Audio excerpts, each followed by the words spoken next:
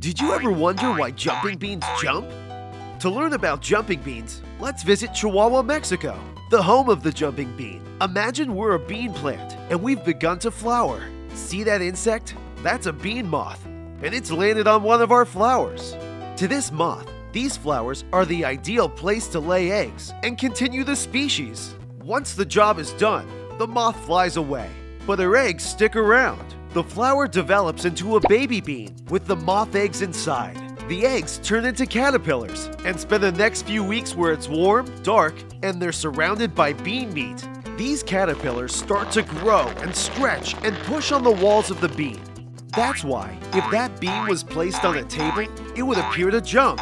Thanks for taking this scientific leap with us today. That's Making Science Make Sense, brought to you by Bayer.